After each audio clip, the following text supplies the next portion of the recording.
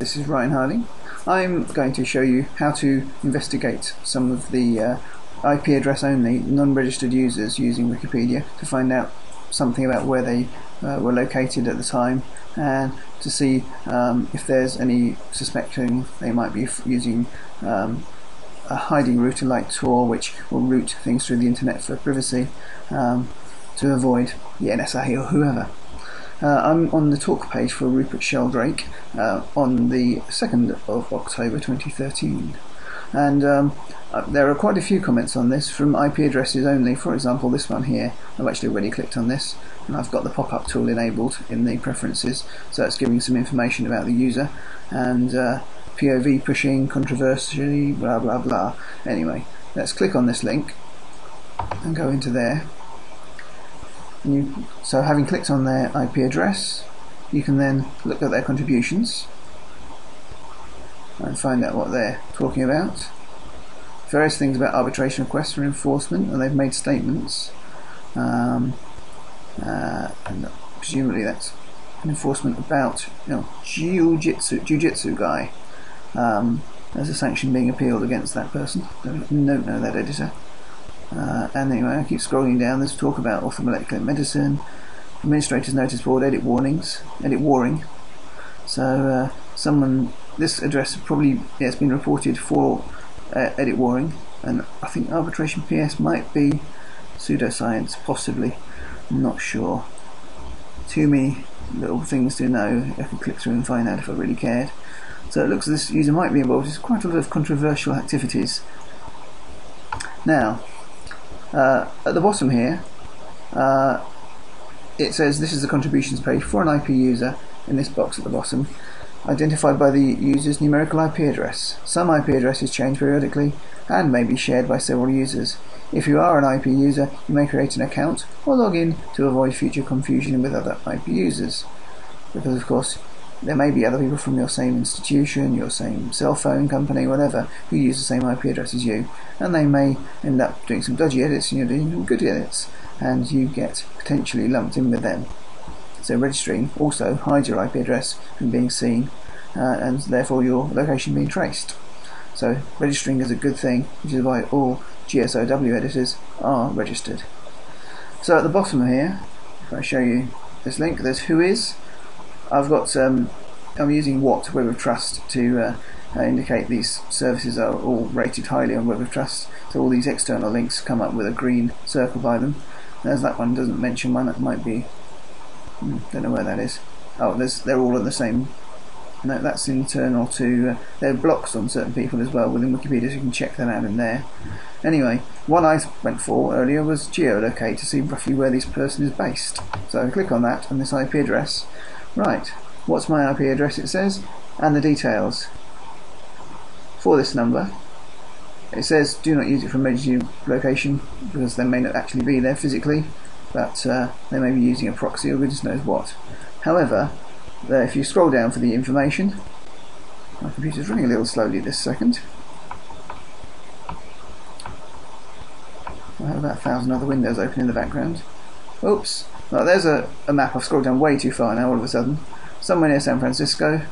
If I go back up again, you'll see that there's a college mentioned that has that IP address. Waiting a bit. Plugin Shockwave Flash isn't responding. Let's stop the plugin then.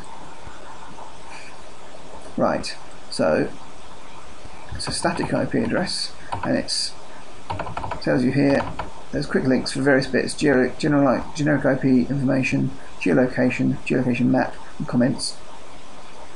Got a decimal version as well. Host name is that. ISP is a California State University network, and its organisation is Contra Costa College. It's broadband and it has static IP addresses rather than dynamic.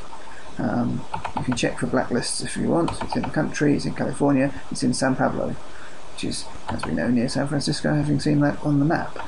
The latitude and longitude all listed as well, and it's got an area code and a zip code, known as the postal code on that. And you can presumably zoom in on this map and see more details of where, near Richmond and Berkeley and everything else, this place is, and this college is over there somewhere. And you can zoom in and so on, quite a long way. You can get some details about roughly where this place is based. So that's just an example, and we scroll down a little further. Below that, there are no comments made about this IP address as yet on that particular site, which isn't part of Wikipedia, but it's linked from Wikipedia. And that's it. So I hope that's of interest to you. There are plenty of others. We can actually go back and take a look at them. So, for example, there's who is.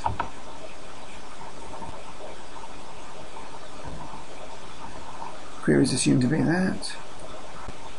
There we go, Contra Costa College again. So it's not quite as full information for humans as geolocate. RDNS, that's reverse domain name server. They're missing information for that one, so we'll reverse back to the previous page. Trace route, I think that traces the route of the IP packets as they've moved across the network to some extent, and you can reverse IP each of those things. Contra Costa College is where it got back to, so that's basically how the others came up with that information, by probably reverse trace routing it from the address given. Then we've got an alternative version of similar to geolocate, which is called Info Sniper. We click on that, and again it's put it in as San Pablo, so obviously came up with the same answer. And those are adverts based on where I'm based and what I drive. And we've done the tour check already. That indicated it wasn't a known. If you click on that, node does not exit to Wikipedia, so it's not a known node for Tor, which is an IP address hiding web browser, the onion router it stands for, and it can be used by spies and people who don't want to be tracked. Blocked users, so it's not a blocked user on Wikipedia. And there's global contributions. You can see all the contributions made from that IP address. There, I won't bother about that. RIRs, America, Europe, etc. So there's a regional internet registry, and that might well have it on there because it is in America, and it's showing you that it's been reassigned to Contra Costa College, and it is a reassigned network address perhaps, so it gets assigned to different people within their network. And there you go. And that's pretty much all the information you can obtain. So I hope that's of some use to you occasionally if you need to try and track down where anonymous edits are coming from.